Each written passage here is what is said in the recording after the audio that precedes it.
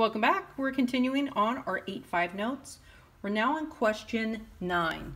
And this is where this gets a little bit more, I'm going to go with spicy. Spicy is a good word. So we have this beautiful trinomial. 1, 2, 3 pieces long. So let's continue with the strategy we've been using. Notice I don't see plus plus. I don't see negative first and then plus like I was seeing in the previous ones. I'm seeing plus and then negative. Plus and then negative. I wonder if these make it so different. Let's see. First, put an m over the last term and list the factors of 3. Well, that's it, folks. The only factors of 3 are 1 and 3. And those do not add to give you 2. They subtract to give you 2. So I'm thinking of two numbers that multiply to give me 3, but subtract to give me 2. Let me say that one more time. I'm thinking of two numbers that multiply to give me 3, that subtract to give me 2. So two numbers that multiply to give me 3, well specifically negative 3, and multiply and subtract to give you a positive 2. Well, it looks like this is reasonable. This could definitely work. Let's see. Let's go ahead and set up our parentheses. Take this nice and slow. Again, this is where some teachers would use the X method. Not a bad method. I'm thinking of two numbers that multiply to give me negative 3 and combine to give me a positive 2. It's like a mystery. It's like, you know, Discovery, the channel, the ID channel, which is my favorite channel. You're solving a crime. So think of two numbers that multiply to give me negative 3, and the same two numbers have to combine to give me a positive 2. So this is what I do. I first tackle the front term because that's easy breezy. X times x is definitely x squared. And I know that the only factors that multiply to give me 3 has to be 1 and 3, 3 and 1. Go ahead and put them down. I'm going to do the 3 first and then the 1. The 3 and the 1, the order doesn't matter, but the signs that you put with them definitely matter. So, I'm wanting to get a positive 2. Let's see what happens if I put a negative here and then a positive. Let's see if that works. Negative 3 times a positive 1 is negative 3. That makes sense. X times x is x squared. And let's see the middle. Negative 3x, positive 1x. I would get negative 2x in the middle. Womp, womp, womp. That is inaccurate. We have a positive 2 in the middle. So we realize we need to turn our signs around. The 3 should be positive, and the 1 should be negative. Let's retry. X times x, x squared. Check.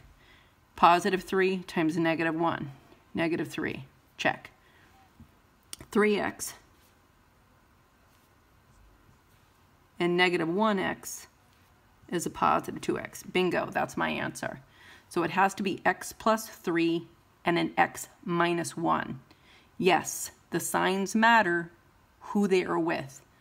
If they're with the wrong signs, it is incorrect.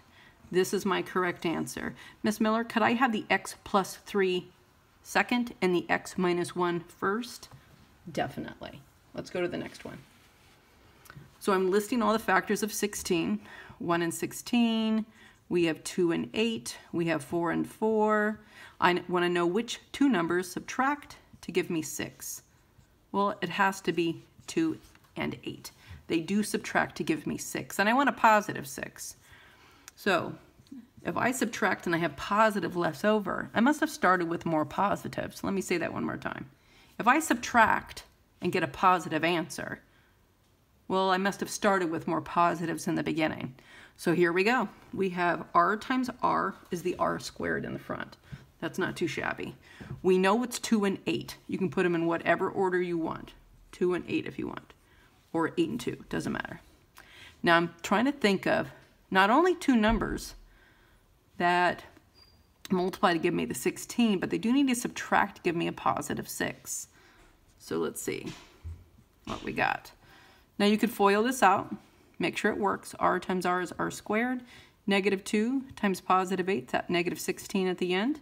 And let's check our middle term. And we got it. So this is our final answer. Let's move on to number 11 and 12. Then we'll be done with this little set. I'm thinking of all the factors of 18, 1 and 18, 2 and 9. And I'm trying to think, which one of these groups not only multiplies to give me 18, but subtracts to give me the 7? Well, these two, when subtracted, would give you a version of 7. I need positive 7, though. So that means my 9 must be positive and my 2 must be negative. Negative 2 times positive 9 is that negative 18. Negative 2 and 9 positives would give me a positive 7 in the middle. So here we go. We have n times n is n squared, positive 9, and negative 2. And if you don't believe me, this is where you're going to multiply it out, or just double check your answer real quick. Here we go. N times n is n squared. 9 times negative 2 is negative 18. And the middle, that's positive 9n minus 2n. Does that give me the 7n that I have? Yes, it does. Final answer is right there.